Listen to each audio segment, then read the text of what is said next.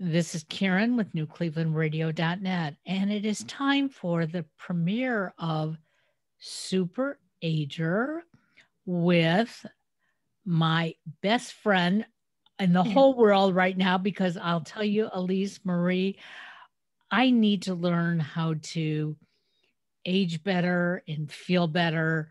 I'm just one of those type A personalities, and I just can't seem to change. So I'm looking forward to this podcast because I have a feeling that a lot of us are going to learn little tips and tricks that we may never have thought about before. So welcome. Thank you so much, Karen. I'm really excited about this podcast and just thrilled to give everyone tips and tricks about how to super age. And I think it's great that you're type A. I mean, in fact, I celebrate that because as a yoga teacher by trade, that's one of the things I'm trained to do. And I do, besides writing and researching how to super age, I hang around with a lot of yoga teachers. That doesn't mean my family members are not, they're not all calm. So it's great to have someone that is not in that ilk, so to speak, to talk to, because I learn more from talking to someone who's a type A than another yoga teacher. And especially one of the forms of yoga that I teach is restorative yoga, which I used to have a Japanese student, and she described it best. She called it do nothing yoga.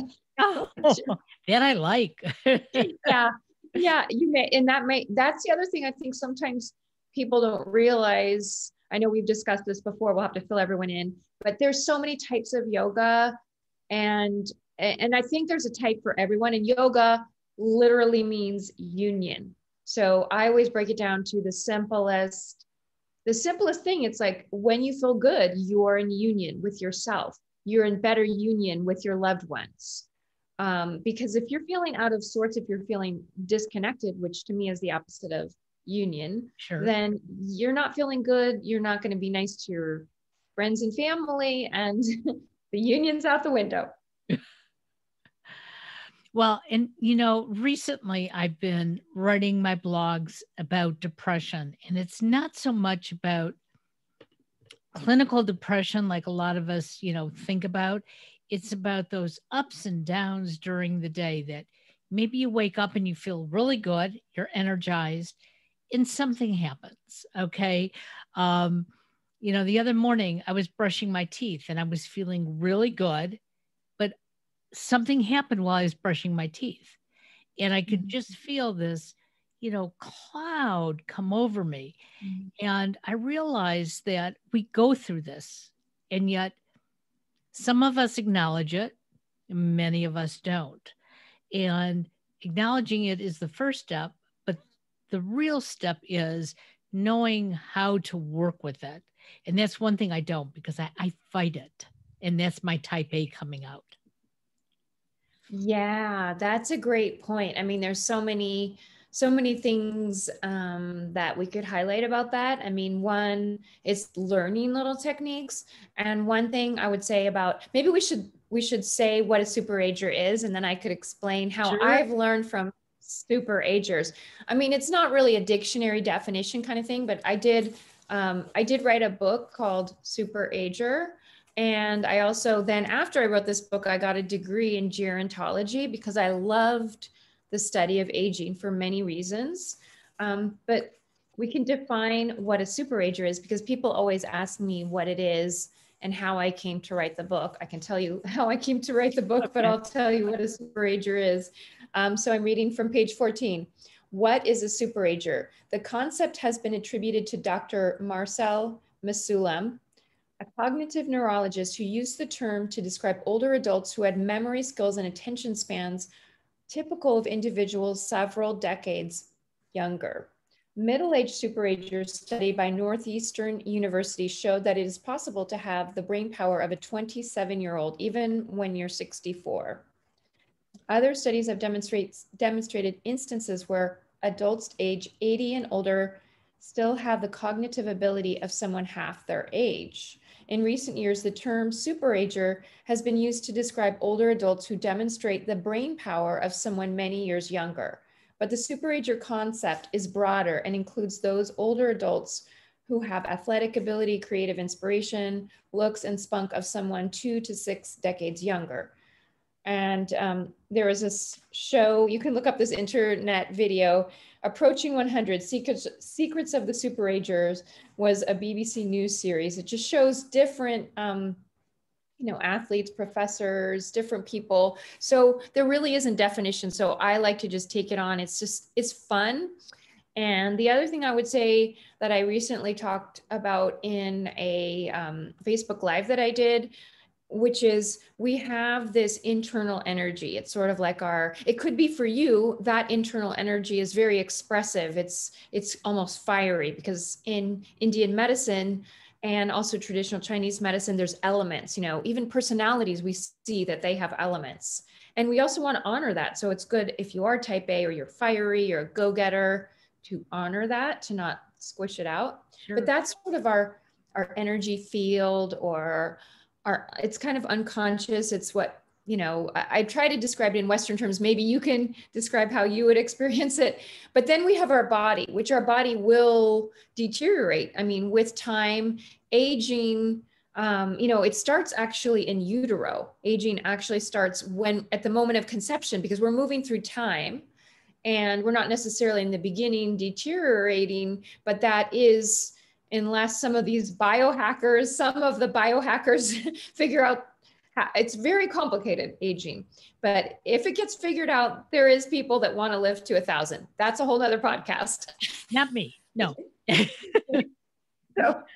But anyway, so I just think of expanding our idea of aging as well, because we have that internal energy, and then merging it with the physical. I think in that we honor ourselves, and that's kind of what the union helps us with. So there's many angles that I take on this, and I try to just help people to become inspired to get older, because what I've realized in my research is there's so many older adults from 50 to 110 that are having just incredible experiences. And I think that we've got a negative view of aging. Well, it's interesting, because yesterday I interviewed a musician, a vocalist. She's really exciting. Her name is Elise. And one of the things Elise says is that you're never too old to experience something. Okay. If there's something you want to do, you can do it at any age. And when I read that comment, I realized that is the message that we give in most of our podcasts here, that age should not be your barrier, whether you're 10 years old and you want to be, a prima ballerina, start taking lessons and building your body and go for it. Or like our friend Barbara Rose Brooker, who wants to be, a movie star. She could be a movie star. All you have to do is want it and go for it. Now, the question is, like we were talking about, what's the interpretation of a super ager? Well, our interpretation is all going to be what we see ourselves as. And that's what I like about this show, because I may say, hey, there's certain things that I want to do, but there are certain things that I choose not to. And, that's my way of aging and living and taking those steps forward. So I know in a previous podcast, when you were a guest on one of our other shows, we talked about the fact that you come from a background of yoga. And many of us who've never really experienced yoga other than seeing it on YouTube or hearing somebody like talk about it, we picture yoga as being a double jointed person, basically. Okay. And one of the things that you told me was No, that's really not yoga. So, do you want to sort of explain that to our listeners? Yeah, there's so many layers to that question. I think one thing when you first started talking about it, Karen, I thought a lot of us, I think images really sort of sear themselves into our consciousness.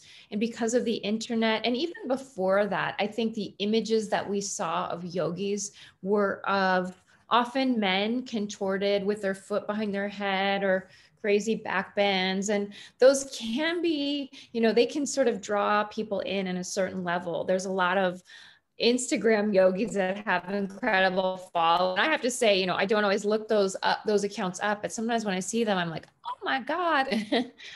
But that is very surface. And if we talk about aging in the body, I mean, not everybody has, a body that can contort in that way. There's so many, someone may have a disability, but yoga, again, I come back to, it means union. When I trained in yoga, we trained in how to work with people in wheelchairs that may even need assistance to get into 2 poses in 1 hour.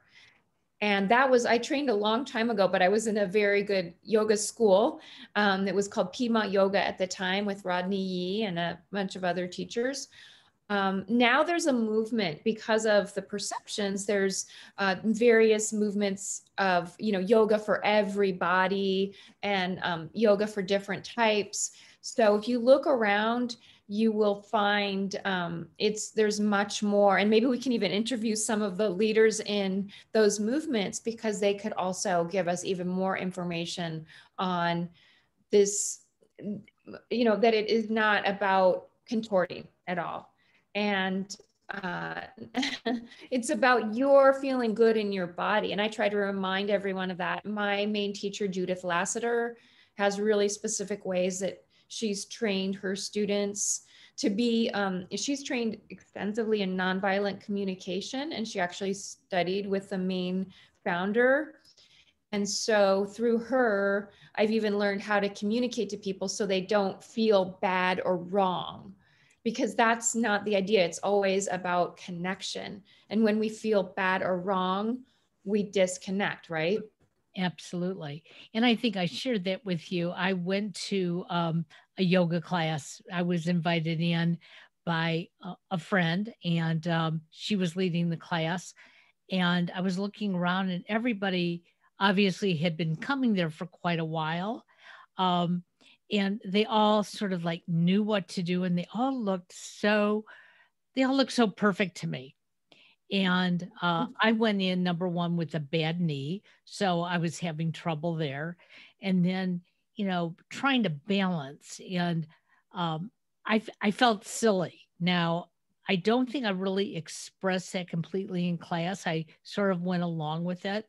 But at one point, there was a position, I don't remember what it was, but I couldn't get into it.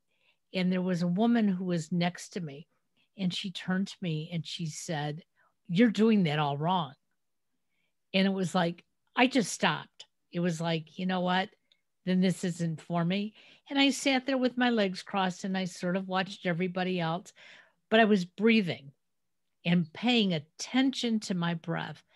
And when we were done, I was able to have a conversation with the instructor because I had allowed myself to connect to my thoughts through my breathing rather than be upset by this person who's telling me I'm doing it wrong. I knew I was doing it incorrectly, maybe not wrong, but not in the way that it probably would have given me that unity that you're talking about.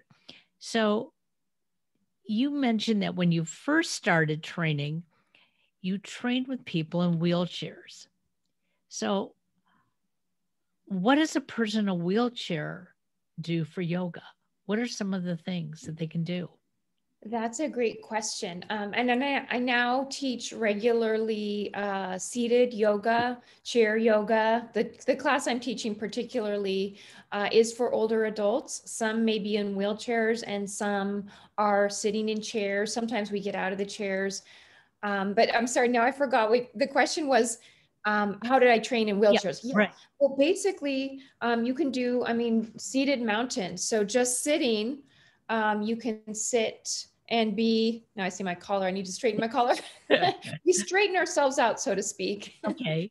And just all the poses have, I would say, almost like a musical note, a sort of a signature, and they can always be, you know, decreased or increased, so to speak. Okay. So a back bend, maybe I'm just kind of taking my shoulders back. And if I don't have that much mobility, I'm just lifting my chest a little more. Okay. So in a seated yoga class, depending on the person, if a person's in a wheelchair, if how much mobility they have in their upper body, I always give variation. So to me, it's all about the variations and whatever you can do. I also teach intergenerational classes where I've had 4 generations together. Oh, exciting. And yeah, it's very exciting. And this came about because I had this private client and her family came to visit. She had a business, and often people in her business would join, and she had a little yoga area in her home. And so one time her mother came to visit, and she had just become a grandmother. And so we had a mother, a baby, and a grandmother and great grandmother. So I had the great grandmother sitting and doing the poses. And then the baby, I think babies are just naturally living yoga. We just look at them, right? And we feel good. So the baby just brought us all good energy. And then I've done variations on that with teenagers in groups, such as reunions or family reunions, class reunions, or what I'm thinking of an anniversary party, a 20-year anniversary party. And that in that way, anybody could be in a wheelchair, and I just show them if they want to do like warrior, they just reach their arms up. If they're unable to do that, somebody, they could just sit taller. And as you mentioned in class, what you did so brilliantly when you were in that yoga class was you took a step back and you went to your breathing, which is always what I instruct my students to do, to just simply breathe. That's the most important thing. That's your foundation, as you noticed. And I think how human of us all, what you talked about in that class was, I didn't do it right, but that's human to think right or wrong. Sure. Yet we're all just here giving ourselves empathy and compassion. And that's what I've learned from my teacher. That is the core, breathing and giving each other empathy and compassion. So one of the things that I'm hearing from you, that to super age, number one, we have to be within ourselves. It's about us. It's not about how anybody else looks at us or sees us. It's how we see ourselves. Because there are some people who are very, I'll use the word mature, very mature when they're in their 20s and 30s. And there are some people as late as their 80s and 90s who have a childlike personality, and not that they don't have a memory. They're just fun loving. So it's not about the number of the age. It's about where you are in that process. Am I correct? I 100% agree. I think, and one thing you did touch on, which kind of loosely relates, is ageism, what I would call ageism. I think we're always growing and evolving. And sometimes we might have had trauma, and maybe that causes us to have to mature too early. There's some with trauma who maybe had to almost carry their home because their parents had difficulties, or who knows, there's so many circumstances. The human condition is endless, right? And we're all, as you said, individuals in that process. And so I think when you said that, I thought there's some that may be mature beyond their years. They could be old souls, or they could be, sometimes there's younger people that are acting older because it's out of fear, and that's okay too. It's human. I mean, I can't judge anyone's circumstances. And they may feel younger later. I've known a lot of people that started to say like, oh, I got to feel younger because I had to take care of my younger siblings because blah, blah, blah happened. So what you said was beautiful in that it speaks to so many different experiences. We could be 80 and then we're still containing that childlike wonder. Yes, absolutely. And that's why, learning these different techniques, we all know to breathe. Okay. And we do it just naturally without even thinking about it.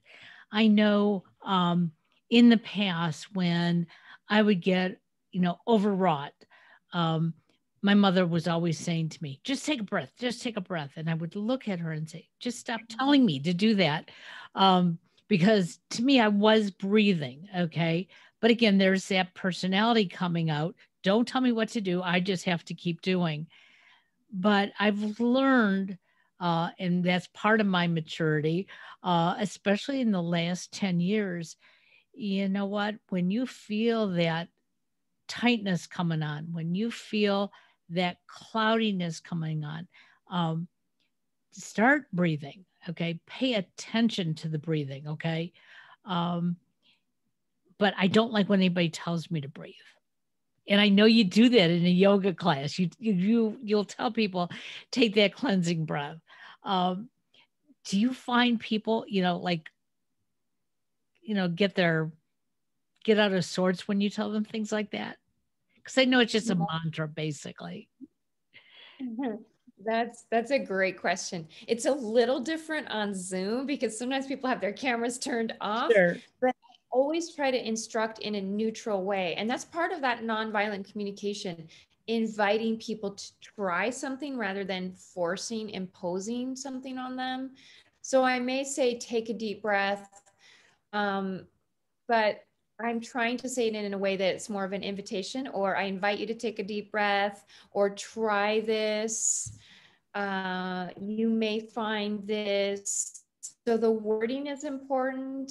And I think the tone, and it's interesting because you made me think of a story when you talked about your fiery personality. I would say, and that's in a very positive way Sure. because the sister science, and I talk about this in my book, Ayurveda, which is, it's really, some people call it Indian medicine, but it's the study of life because in Eastern traditions, life was, the way people even looked at things and observed it was, to me, it was scientific, but it was a different kind of science. They were looking at fire as an element or water. Some people are more flowy, some people are, stubborn and they're more earthy. But I remember when my son was, I think it was like first grade or something, and he was at a Quaker school, which the emphasis, because Quakers are peaceful, and we literally, our team was called the Peace. I just remembered. We always called our team the Peace. And I also was aware through my study that there's some kids that they're literally born with that personality. I call it a fingerprint or a blueprint that's fiery. And you don't want to quelch that. You want to actually let it, let it go and give the child some, somewhere to channel that because they need to channel that energy. So anyway, long story short, we were on a team. It was a soccer team, and this kid, I remember him because he was very fiery. He had a fiery personality and he wanted to win. My son didn't. My son was air and he was staring at the clouds. So that shows, like the metaphor. He was like in the soccer field, not doing his job, but like staring up into space. Or at one point, him and his friend dug a hole, like they were kicking up a game. And this kid, all he wanted to do was win. And his mom told him not to care, like kind of like just breathe. Sure. Right.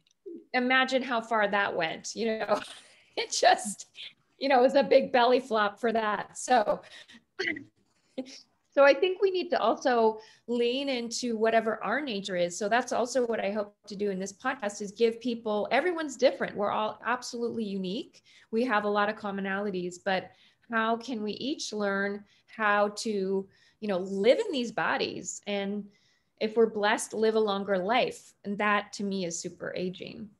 Well, and something that I'm picking up here is that this podcast is also going to help a lot of parents parent.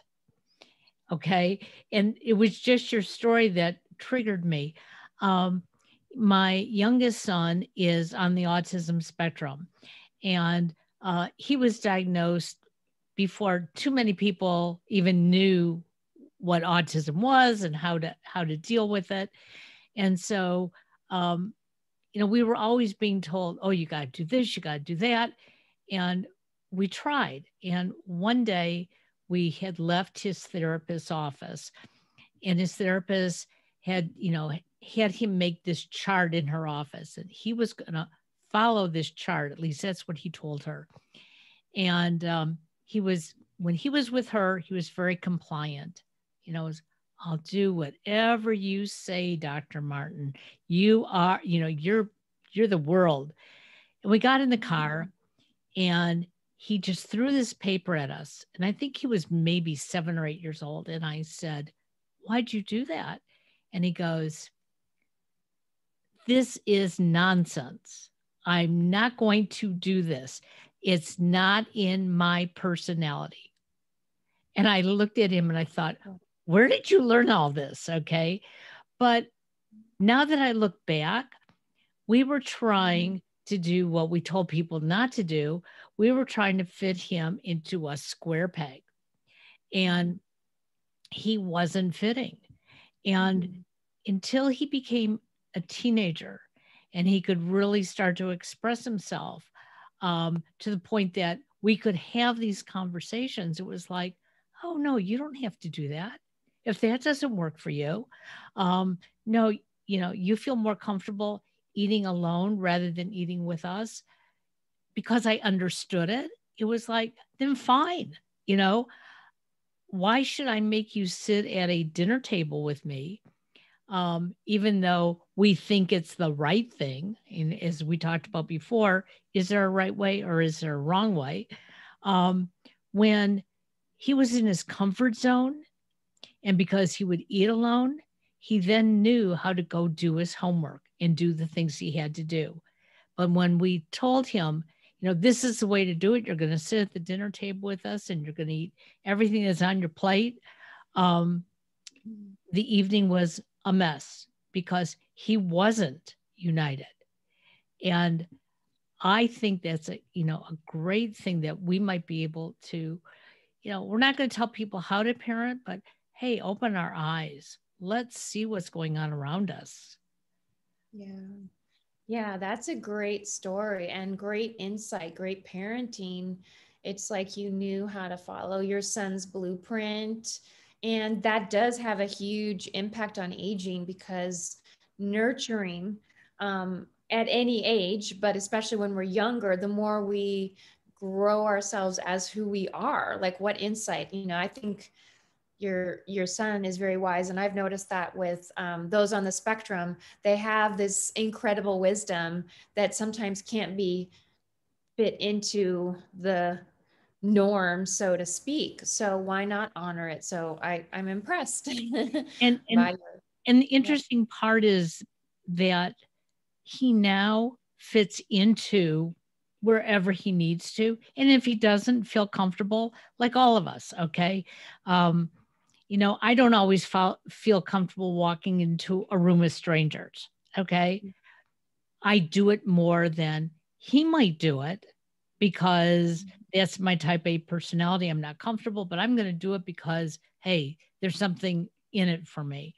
Whereas he's the one that would, you know what? I don't know these people. I don't have to know these people. I'm not going to do it. And in the beginning, that was difficult for me. And then I started thinking about it. It's not my choice, it's his. And these are the little things that I've picked up that help me keep myself more grounded. But I need a lot more training. So I'm looking forward to the weeks ahead. Yay. Yeah. Yeah. So, and I hope to, oh, go ahead. I was going to say, and I hope to interview people also that will have interesting insights along these lines. Yes. So the book that you wrote, Super Ager, obviously we named the podcast after that.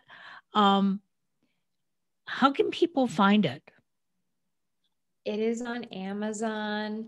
It is on IndieBound. You can pretty much, and you can order it from your local bookstore. I've been doing that a lot, especially during the pandemic. We're recording this in January Right. 2021. So we don't know how things are going to change, but if you're watching in the future, let us know. Send smoke signals. No. Um, so yeah, you can order and keep local bookstores. I've done that with many local bookstores to order, and then you can go pick up the books. Yeah. And you also mentioned that you were doing some Zoom classes. So, and we understand that because of the pandemic, and you happen to be out in California where there's even more restrictions than some other parts of the country. Um, how are people relating to doing um, yoga or any kind of group connection on Zoom? Yeah, actually, it's to me been surprisingly wonderful. And I say that because I had another yoga teacher one yoga teacher who always said, why don't you, she told all of her students, and she also teaches Ayurveda, to go online. And some were going online, but I just was like, well, I mean, I'm in the Bay Area. There's so many students that go to yoga all over town. So I live in the East Bay, San Francisco. I used to teach mostly in San Francisco. So I just didn't do anything online. And I was forced to right away in March because all the studios were shut down in California, which they have been continuously. Sure. They might have opened up for a short period, but the studio I worked at, both of them never opened. There was a couple that opened temporarily. But what I've found is there are benefits to being online. I mean, one clear one is you don't have to go anywhere. You just you just put on your yoga clothes, get your mat out. I have to maybe get a little, make sure I'm not disheveled because I'm on camera. And then you're in the classroom. And the other thing I've really loved about it is I've had students that have moved out of the area and I've been able to reconnect with them. People can bring their friends and family to class, and we're in times where maybe your family's across the country, or literally I have students in France, I have students in Europe, and so they can join if I have a morning class. So I've done things like that. And I also teach for an app that's just starting out for older adults. And that one, they're trying to build it out so that they might even get something different than Zoom. I use Zoom for my regular Sure. classes. And I also teach with a group of students. I teach seated yoga, and we do different modalities every week. And that's through the USC School of Social Work. So I have a lot of fun on Zoom, and I think people enjoy it. And there is a different feeling. And I think those of us that have taken those classes or been on Zoom, we're always surprised at the connection on Zoom, right? I mean, we didn't realize how powerful it could be until we were all forced into it. Absolutely. Absolutely. You know, when we first started podcasting, everything we did was audio podcasting. And I took a Zoom class, and it was in that class. And I thought, this is the way I wanted to do the podcasting. And the reason being, number one, we can convert them to be audio as well, which for your listeners, if they're watching us on YouTube, but they want to listen to it again, there is an audio version, which we will have posted. But what I found is that it really creates that connection, and people will see that we are everyday people. Okay. We're not the movie stars who are being paid to talk about yoga or super aging. We're not selling a cosmetic or a diet or anything like that. We're talking about real life. And I think that when you hear from somebody else who's going through the same type of challenges that you're going through, because we all have challenges every single day. It can be the challenge of traffic, it can be the challenge of My husband went out to buy a lottery ticket yesterday and he realized he hasn't been carrying cash and he couldn't get a lottery ticket. He had to go find cash somewhere. So there are stresses, and challenges that we have every day. And those challenges and stresses get into our shoulders, get into our head. We start to ache. We start to feel sick.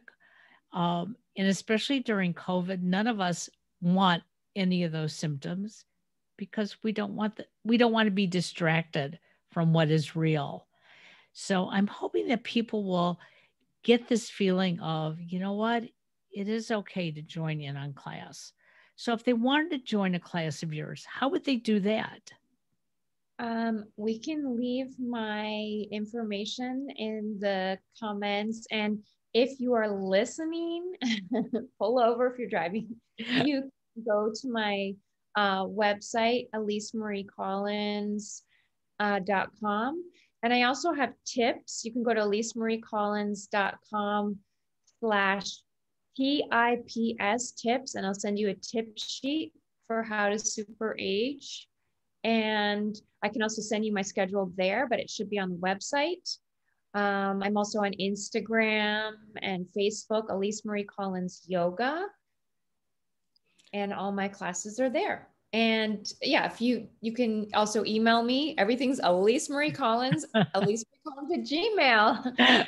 And I can send you more information.